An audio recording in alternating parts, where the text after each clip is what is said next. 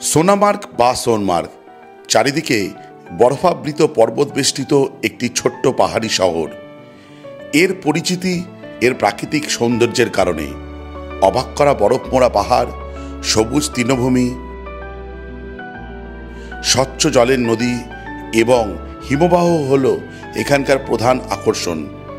এক কথায় বলতে গেলে শহরের ব্যস্ততা থেকে একটু বিরাম পেতে হলে এই সোনমার্গ হল সবচেয়ে আদর্শ স্থান। কাশ্মীর ভ্রমণের আগের পর্বগুলিতে আপনারা দেখেছিলেন আমাদের শিয়ালদা থেকে জম্মু ট্রেন জার্নি, জম্মু থেকে শ্রীনগর গাড়ি করে যাত্রা এবং শ্রীনগরের নানান স্থান ঘুরে দেখার বিষয়ে। এই পর্বগুলো যদি না দেখে থাকেন তবে অনুরোধ হলো ডেসক্রিপশনে দেওয়া লিঙ্কে ক্লিক করে একবার দেখে নেওয়ার, তাতে আপনাদের এই পর্বটি বুঝতে সুবিধা হবে। চলুন তবে আজকের ভিডিওটা শুরু করা যাক।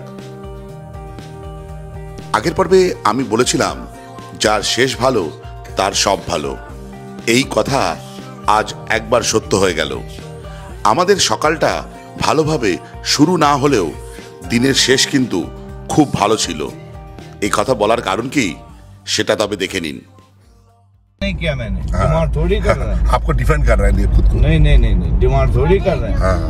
এই ছিল আমাদের গাড়ির ড্রাইভারের খারাপ ব্যবহারের শুরু।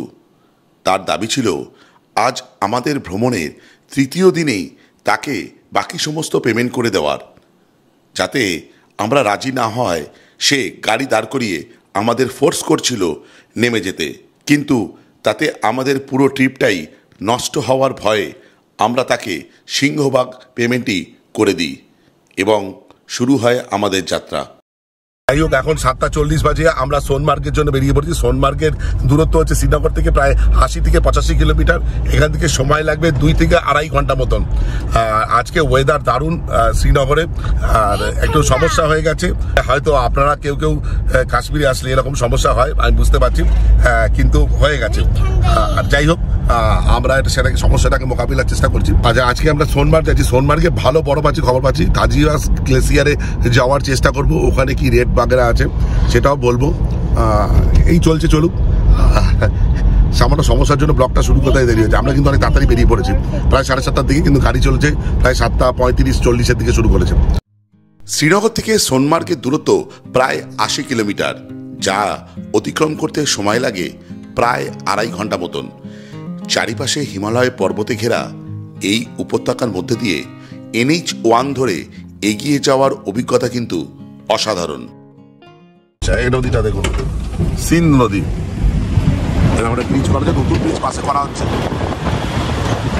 এটা পেরিয়ে আমরা অন্য পাহাড়ে যাচ্ছি আবার।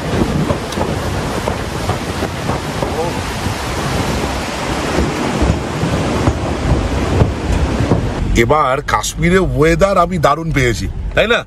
দারুণ ওয়েদার, বহুত আচ্ছা হ্যাঁ না? আচ্ছা হ্যাঁ, মানে জম্মু থেকে ওয়েদার আমরা দারুণ পেয়ে আসছি। কেমন লাগছে সুদীপ দা? ওয়েদার কেমন? ওয়েদার দারুণ। নীল আকাশ, গ্রিন ভ্যালি, পাহাড়ের উপরে বরফ, আর কি চাই? ফাটাফাটি নীল, কেরা ফাটাফাটি। হ্যাঁ, আকাশ নীল আর আমাদের সঙ্গে নীল। এই যে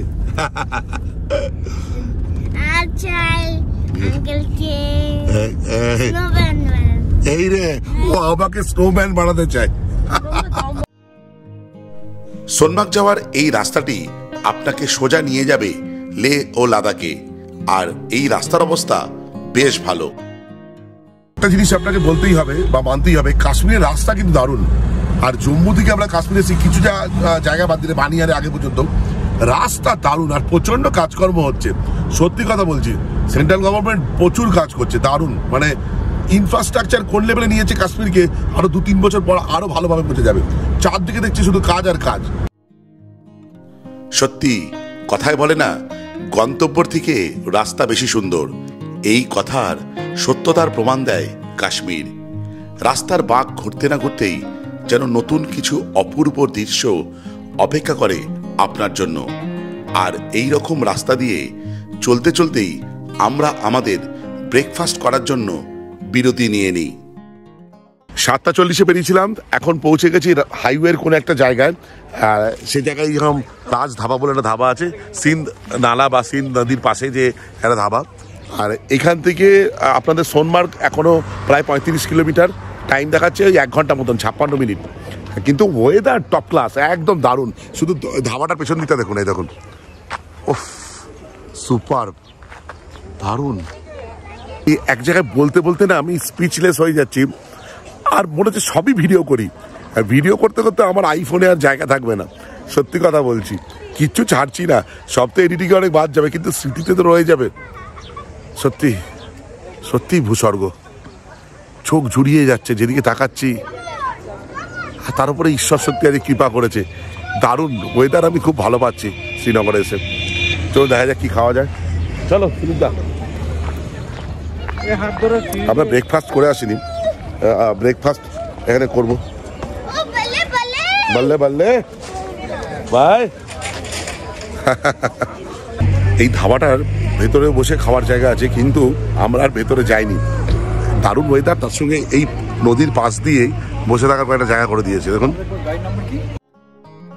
শ্রীনগর থেকে সোনমার্গ যাওয়ার সময় যদি খিদে নাও পায়, তাও বলবো এই প্রাকৃতিক দৃশ্যপট উপভোগ করার জন্য অবশ্যই একবার এই ধাবাটিতে দাঁড়াবেন। সত্যি বলছি, এই দৃশ্য আপনাকে সতেজ করে তুলবে পরবর্তী যাত্রার জন্য। সুদীপদা এখানে পরোটা অর্ডার করেছে, কত টাকা? 70 টাকা নিল আলু পরোটা। কেমন খেতে বলো? মোটামুটি ভালো, ভালো খেতে, সেটা বড় কথা না। তুমি সামনে খেতে খেতে যেটা দেখছো, এই যে এটা দেখছো, এটা কেমন লাগছে? তখন পরোটার টেস্টটা কত 10 গুণ বেড়ে যাচ্ছে। সত্যি কথা বলছি, আমি বাটার টোস্ট খেলাম, মোটামুটি বাটার, সে মনে হচ্ছে তেল দিয়েছে, কিন্তু সেটা বড় ব্যাপার না। ওই বাটার টেস্টটা খেতে খেতে যখন সামনে তাকাচ্ছি না, তখন স্যার টেস্ট 10 গুণ বেড়ে যাচ্ছে। দারুণ ভিউ।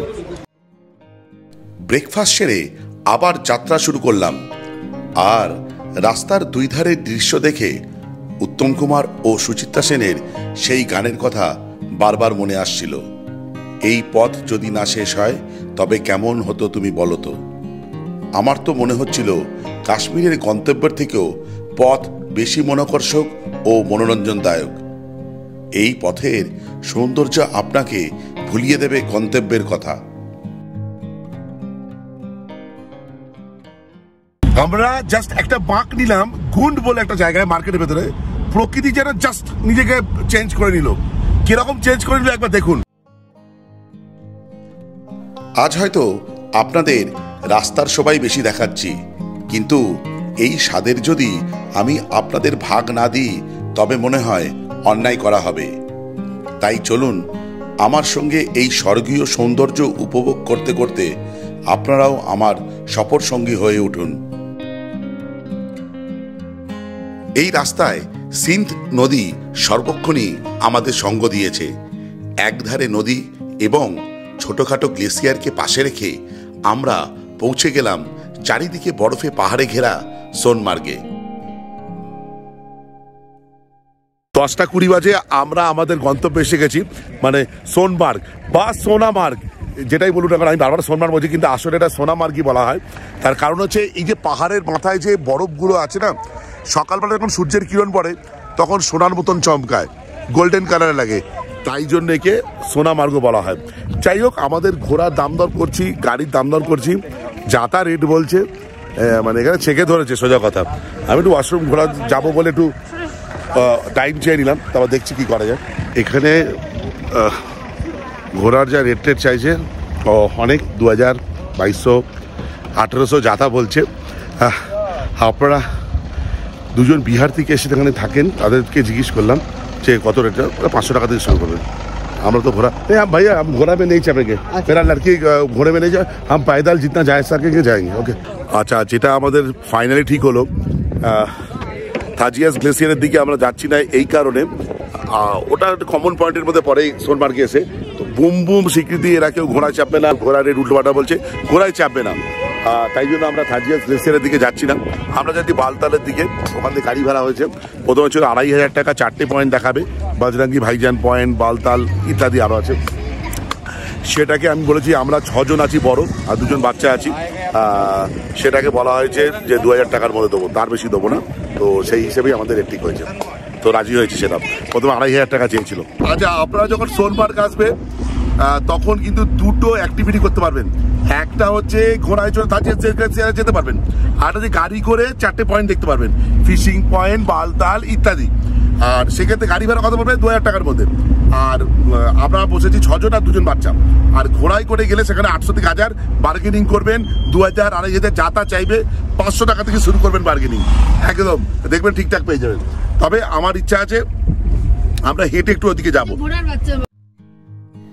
এই বালতাল যাওয়ার রাস্তায় নিয়ে যায় জজিলা পাস, 0 পয়েন্ট এবং লে লাদাখের দিকে। এখানেই দেখতে পাবেন জজিলা টানেলের কাজ।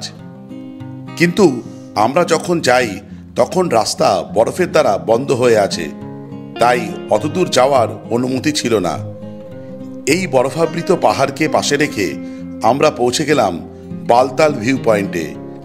আর সেখানে বাচ্চারা এবং আমরা বড়রাও খুব এনজয় করেছিলাম। হ্যাঁ, চলো সুদীপ দা এসো, এইদিকে চলে আয়, এই বরফে।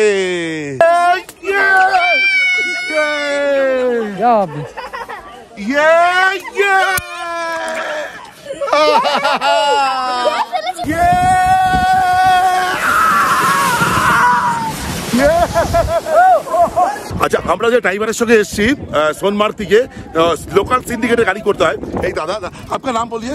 निसार अहमद। आपका फोन नंबर बोल दीजिए। 9622771253। दादा আমাদের হেভি জায়গায় নিয়ে এসেছে। ये जगह का नाम क्या है? इस नाम जगह का नाम बालटाल। Baltal view point.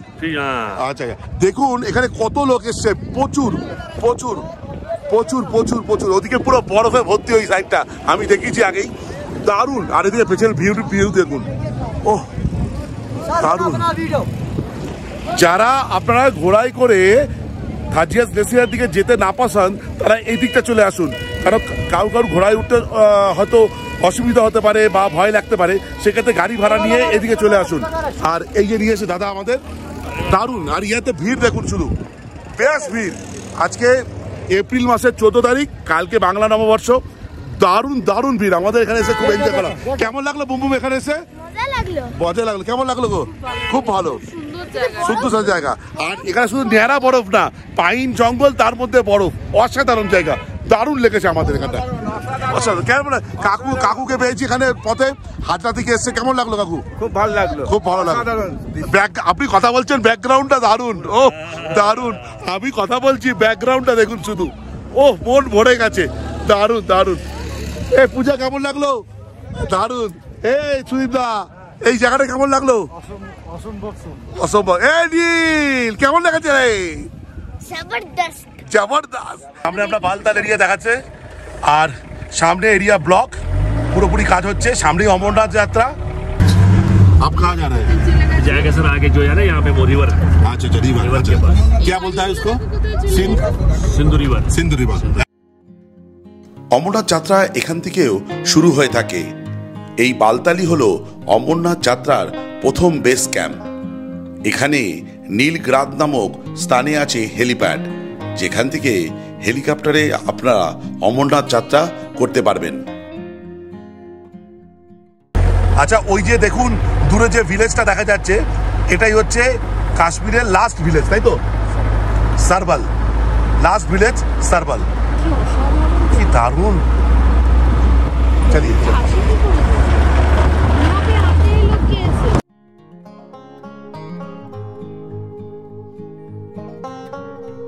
এবার আমরা আবারও সোনমার্গে ফিরে আসলাম, আর সেখানে পৌঁছেই শুরু করলাম থাজিয়াস গ্লেসিয়ারের উদ্দেশ্যে হাঁটা।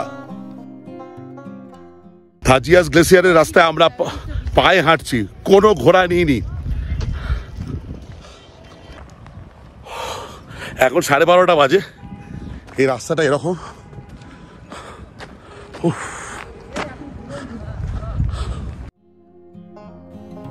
আর এখানে আমরা স্নো মোবিলে চড়ে এক নতুন অভিজ্ঞতা অর্জন করলাম, যা সত্যি খুব রোমাঞ্চকর ছিল। এই স্নোমোবিলের ভাড়া ছিল 500 টাকা প্রতি স্কুটার।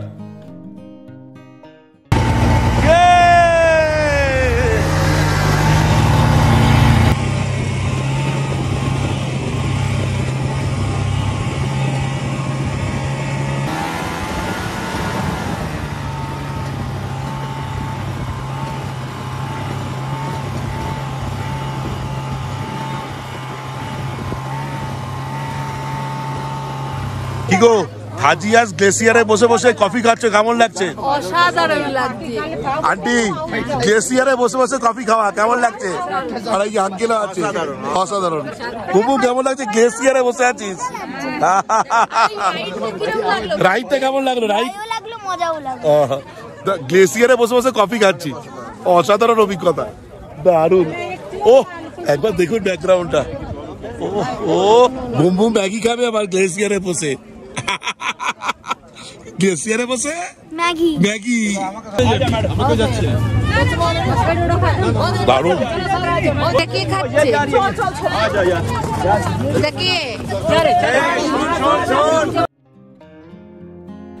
গ্লেসিয়ারে বেশ কিছুক্ষণ সময় কাটানোর পর আমরা আবার স্নো মোবিলে করে আবার নিচে নেমে আসি এবং এইভাবেই আমাদের সোনমার্গ ভ্রমণ শেষ হয়।